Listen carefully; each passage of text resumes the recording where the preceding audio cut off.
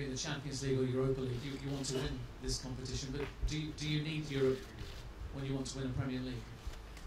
Now we are here for the Europa League, and we want to go the next stage. But you're happy that your squad, your players can juggle the two competitions successfully? We try.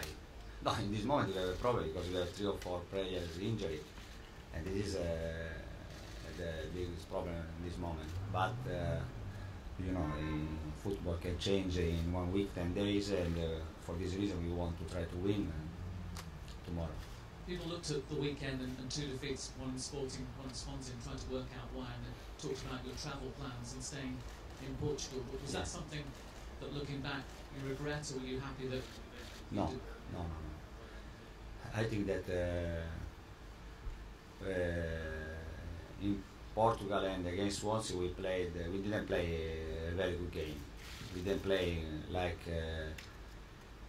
usually Manchester City play, and probably we didn't deserve to lose both games, but I think that we need to play better, and you know, sometimes if you are unlucky in this game you can lose. We didn't deserve, but we lost both games, but now we can't cry. Now is the time to be strong and keep going, because we are a top team and we have time to recover. We can't cry because we have 1 point behind Manchester United. We have 10 games, we have always in our hands, and we can change if we want.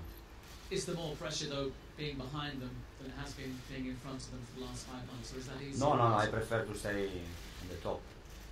I prefer. But we were there for 6 months, for 28 games. Now we are behind them, but it's important to be there in the end of the season. Don't change for us. We are disappointed for the defeat against Swansea, but now our focus should be about Sporting Lisbon. What's the plan with Carlos? You talked about 10 days. Could he play against Chelsea in the Premier League, Roberto? Now we will see in the next week. Depends on Carlo. If Carlo will be okay, it's probably, but depends a lot of time, lot of things. Final point from me: you lost back-to-back games against Liverpool and then Manchester United, and you went on a run where I think you won 1-8, draw 1, lost 1. Can you do a similar thing again and win a title, Roberto? I hope. If we will do this now, we win the title. Yeah. Okay.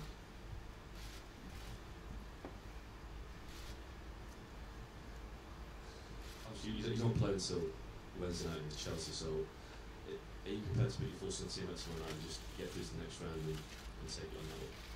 See it. Against Sporting? Because you don't play Chelsea till next Wednesday.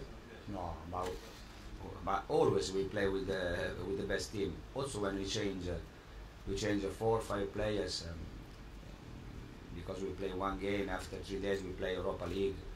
We play always with the best team, because sometimes this player need to rest. It is impossible that the same team can play every game.